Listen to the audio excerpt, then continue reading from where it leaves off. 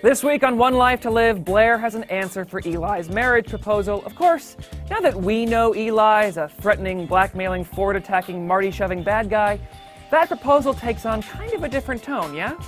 The villainy continues this week, too, as Eli forces Hannah to fake insanity so she can cover for him.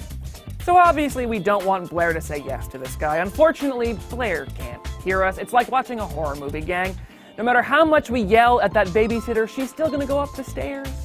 Of course, there's always Todd to consider. Look for him to react in a very Todd way to the news that Eli has proposed.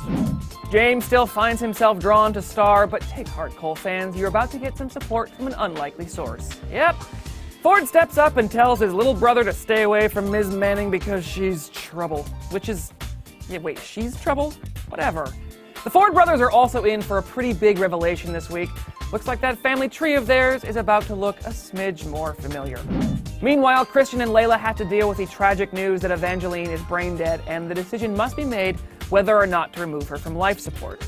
Look for this to be a big source of conflict between Chris and Layla's mom. All this plus Vicky and Charlie continue to scheme to get Dorian and David together, and Langston once again finds herself torn between two men.